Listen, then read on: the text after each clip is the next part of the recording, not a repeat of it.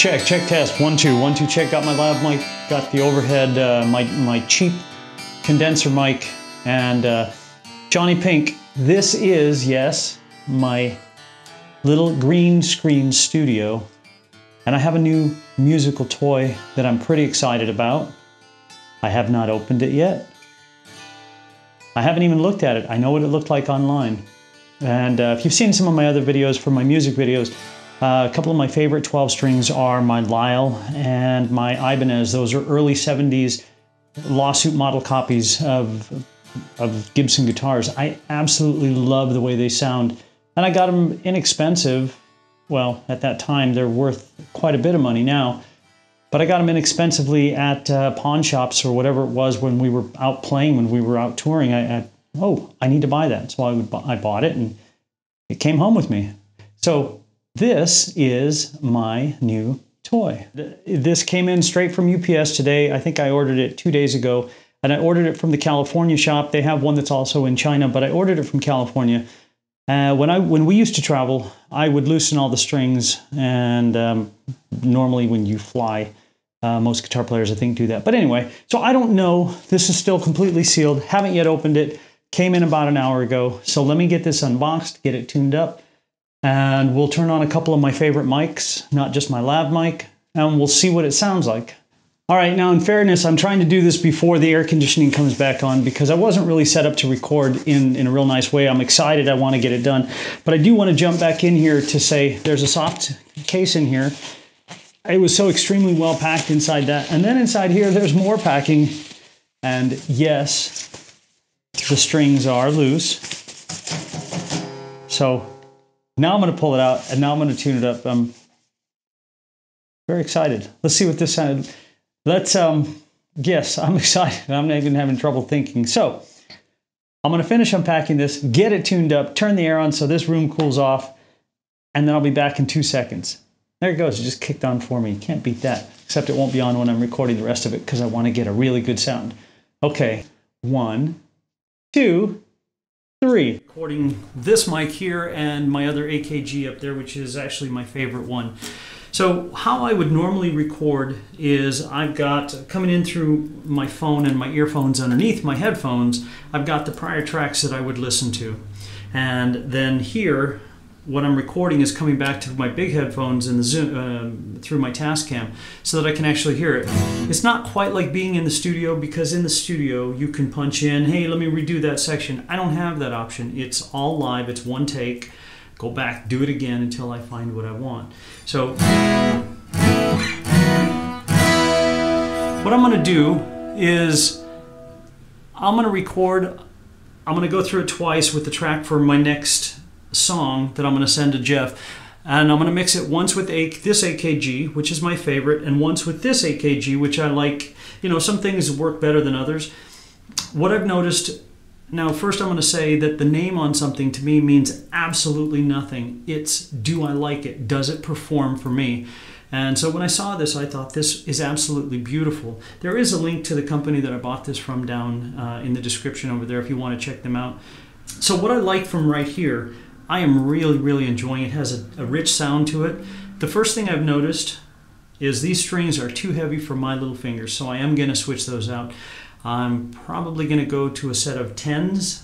Phosphor bronze are my favorite. I like how bright they are. And it'll either be the Everleys, they're just nice and bright, or I will be going with, yes, it is really loud here, and when they're racing out there, it's even worse.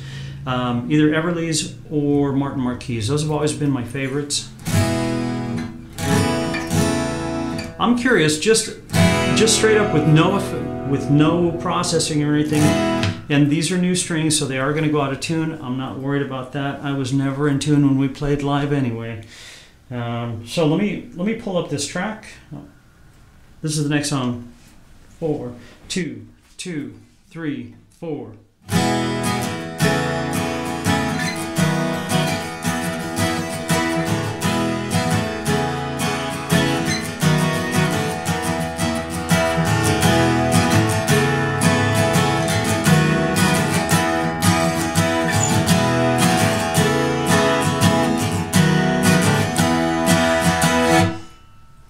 and then the whole band will come in right there.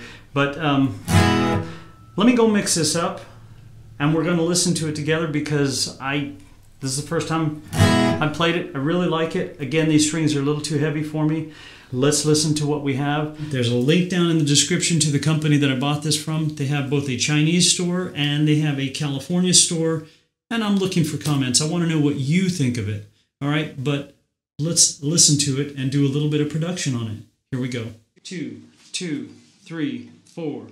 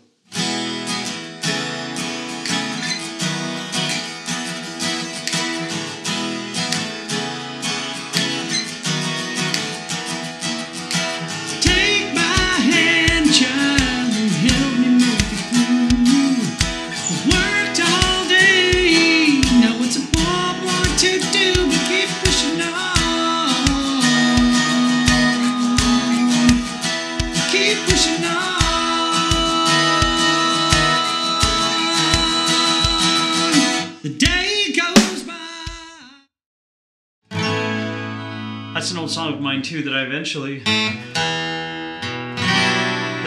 want to redo. So let me tell you the names, and I wrote it down right here, so I do have my cheat sheet. These are all handmade guitars, and they are phenomenal. I am really, really, really impressed with this. It sounds amazing.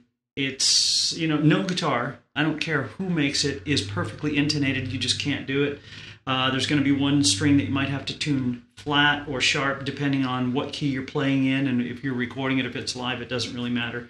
And that's why I make jokes that I was always out of tune. It is the nature of an acoustic guitar that you just can't do it. Anyway, and I've had the opportunity to play amazing Martins, which I've had in my career, one that I liked the sound of.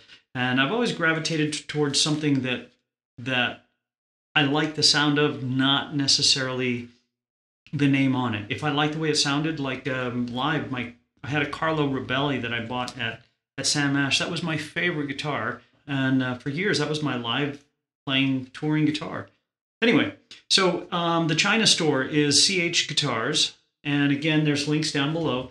And the California store where they ship from is called Solid Guitars USA. It's the same company.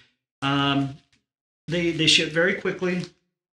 All handmade stuff. I'm really, really impressed. No, I'm not being paid for this.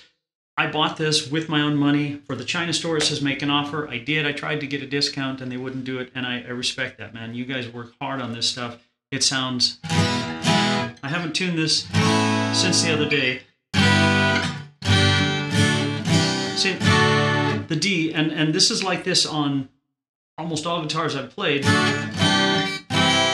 But that's the nature of intonation on everything. Anyway, I want to say thanks for watching. I really, really do appreciate it. You are welcome to hit the subscribe button if you are so inclined, and if not, that's cool too. Again, I'm not being paid for this. I just think this is a phenomenal guitar. I love the way it sounds.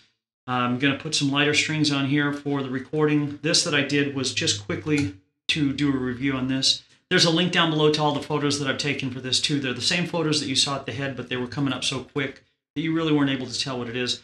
Thank you for watching. Man, please come back and check out the full production of this song. When it's done, Jeff will be playing on it with me. At least I hope so. Jeff, please play with me.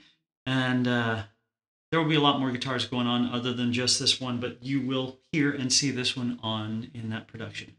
So thanks a lot. You guys have a fantastic day. JonnyPink. We'll see you.